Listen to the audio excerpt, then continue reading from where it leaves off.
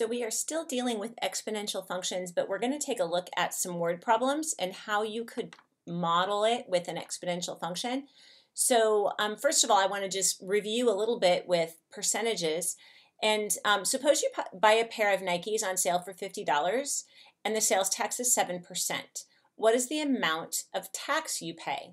So I think most of you know that you would take the total amount and multiply by 0.07, and so you get 50 times 0.07 because you change 7% to a decimal value. So you would get, and since it's money, we'll say $3.50. So that would be the tax. But when you consider what the total price is, obviously that's not the total price because you have to pay your $50 plus your 0.07 times the $50. And so you end up getting $53.50. So one of the things that I actually do frequently, especially if I have a calculator, instead of doing it as a two-step process, instead of taking the amount, multiplying by the tax rate, and then adding that to how much it cost, you can actually just take your $50 and multiply by 1.07.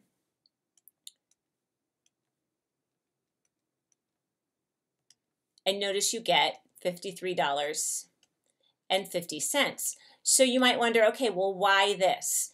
Because this 0.07 represents the 7% tax, and this one right here represents the 100% of the price. So that's just whatever the price was. So that's what that represents. So that's a shortcut. So instead of doing it in two parts, you can do it in one part.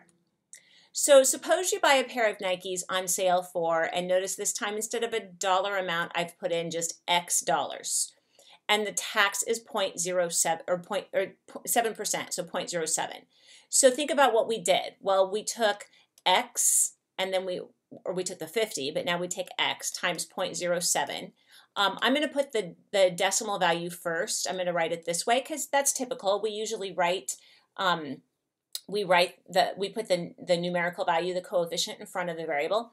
So then it says, what's the total price? Well, you have to pay for the shoes plus you have to pay for the sales tax. Well, when there's no number in front of the X, remember it's like there's a 1 there. So now we have like terms, and if we add 1 plus 0.07, we get 1.07x. Okay, so that is good to remember, and we're going to actually make use of that when we do some problems coming up here. So here are some formulas that you are going to need. One of them deals with exponential growth, one of them exponential decay. What I recommend you do is pause the video and copy these down on your notes. And then when you're ready, I'll talk through and tell you what everything means. So first of all, I want you to notice, remember that our format for our equations is y equals a times b to the x. And we still have that. If you look over here, we have y equals something. Okay, a value. I'm not calling it A, I'm calling it y naught. N-A-U-G-H-T is how you would say it, is spell that, but it's called y naught, times some value, and instead of a B, I'm calling it 1 plus r, raised to some power, and instead of calling it an x, I'm calling it t because it represents time. Now, these all have these are all special values here. This y naught we call the initial amount. Well, think about an initial amount. Remember this was this right here was our y-intercept of our graph. That's what you get when you let x equals 0, you get the y-intercept. Well, that makes sense. The initial amount is when t equals 0. So this is just our y-intercept, or our initial amount. This represents, this growth rate represents the 1 plus, it's kind of like the 1 plus 0.07 on the problem I just did.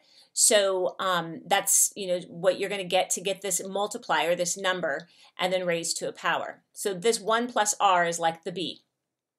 Now exponential decay, sometimes instead of things getting larger, like, when you add tax to your purchase, it gets larger. Sometimes things get smaller. Like, you could have a population of a town. Maybe it's maybe the town is dying out and the population is decreasing. You can model that with a decay. And then notice it's still the initial amount and it's still a t for time, but instead of 1 plus r, it's 1 minus r because it's getting smaller, which means this right here is going to be a decimal value less than 1. So now we're going to kind of use these to help us solve some problems. So again, you might want to pause the video and copy this problem down so you'll have these to look back at. So we've got this first problem, exponential growth. So you know which model we're going to use. We're going to use the model y equals y naught times 1 plus r to the t power. So now we have to decide what all this is. You decide to invest $1,000, so that seems probably important for our problem, at 2% annual interest. Okay, so instead of it's sales tax, but it works the same way. Now, your percent does have to be changed to a decimal, so we are going to have to write this as 0.02. Remember, you move the decimal point 2 places to the left because percent means per 100. Create an exponential model to describe the amount of your investment over time. Well, this is our y naught because this is what we're starting with. So we have y equals 1,000. I can fill that in. And then I'm going to have 1 plus 0.02 raised to the t power because r is 0.02. Now I can simplify and just say this is 1,000 times 1.02 to the t power. And that would be my exponential model. Notice it's in the form a times b to the x. It's that same format. So this would be an exponential model that would describe this situation. So then we want to use our exponential model to answer some questions. So for the first question, how much money will you have in 5 years? Well, that's t. T equals 5. So I'm going to plug that into my equation. So I have 1,000 times 1.02 to the 5th power.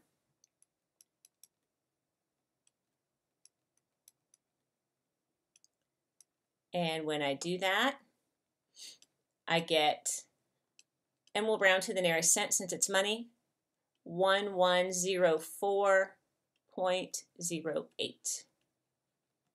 Okay, so that would be how much after 5 years. How long will it take to double your money? Okay, think about what that means. If I double my money, remember we started with 1,000. So if I double my money, I want to know how long will it take until I have $1,000. I'm sorry, $2,000 because I want to double it.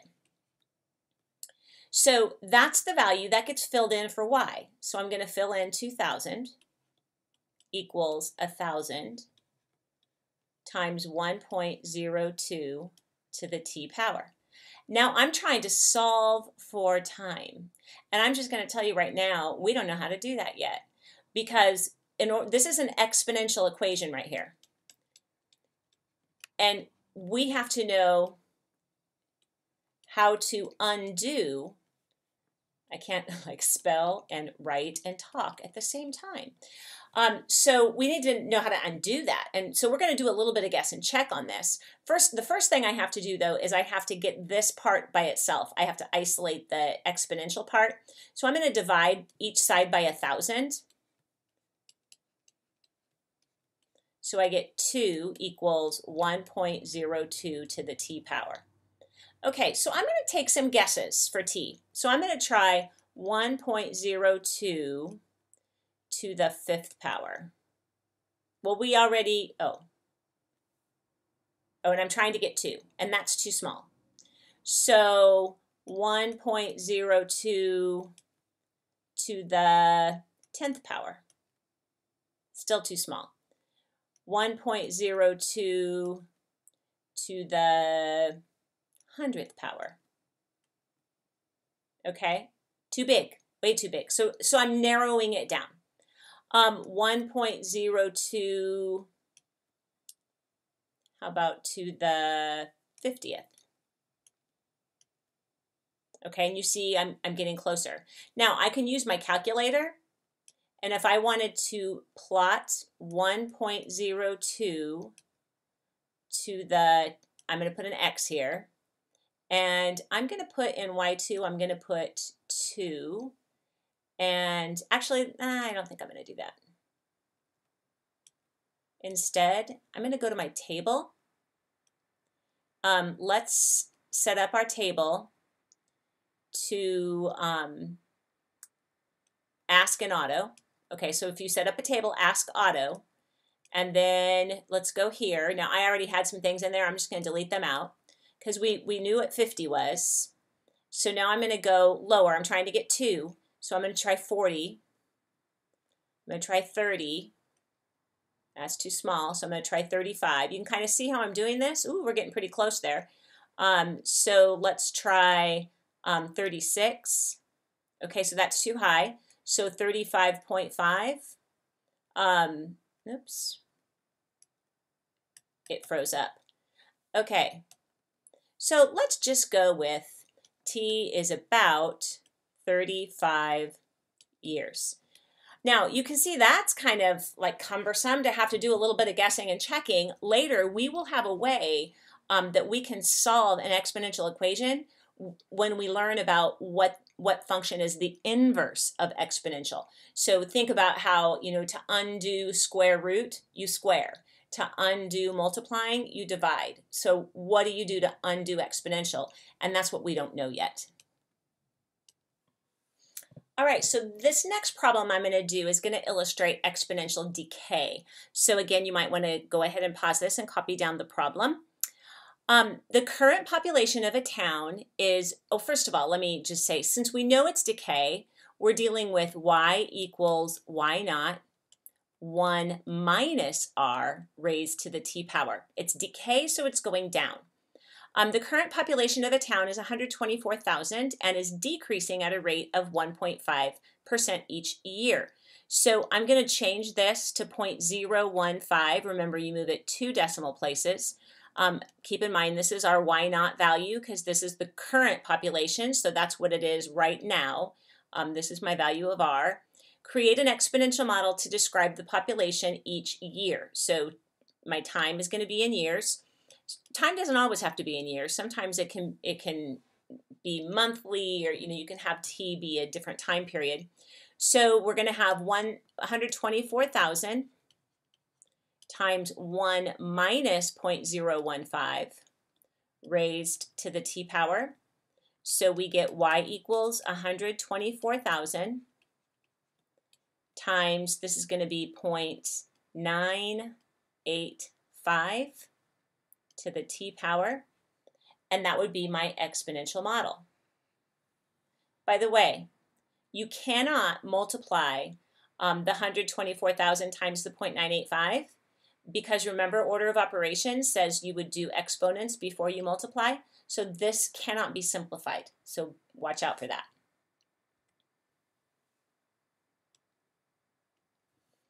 All right, so according to our model, what will the population be in 5 years? So what we're going to do is take our numbers and fill in a 5 for our time. I had to fix my calculator, so hopefully it will work for us this time.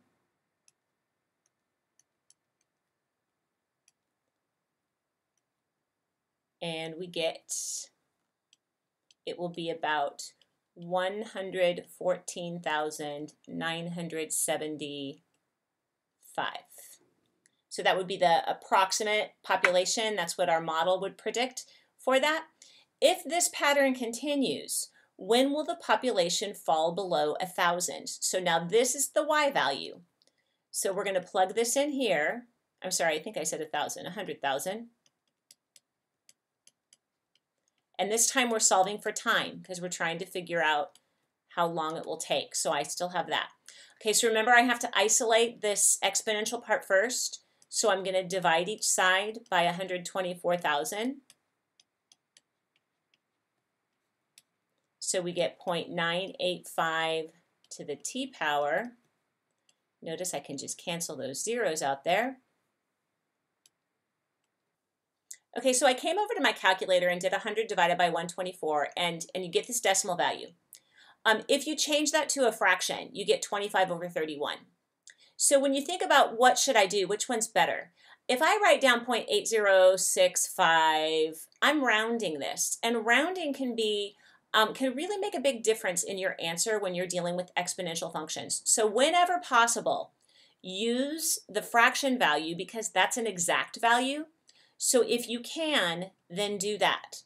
Now we're going to try and figure out this 25 over 31, which I guess with our method. If I were doing this the mathematical way and not guessing and checking, then I would definitely want to use that.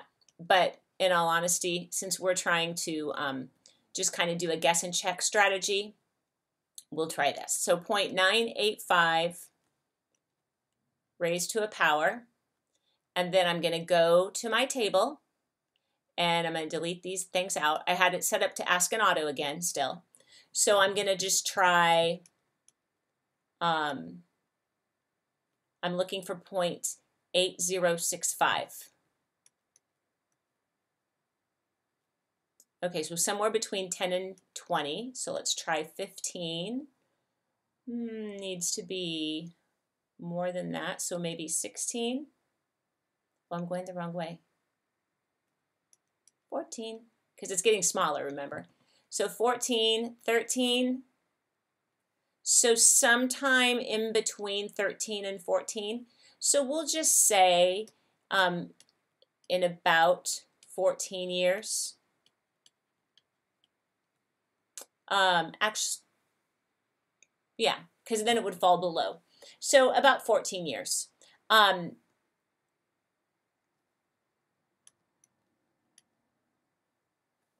14 years, it's a little higher. It won't be quite there. So honestly, it's probably, 14 years would not quite be there. We'll say about 14 or 15 years. So we would be much more precise if we had a more mathematical way and not just guessing and checking. But right now, that's the method I want you to do because it will be better for you right now to kind of do that method.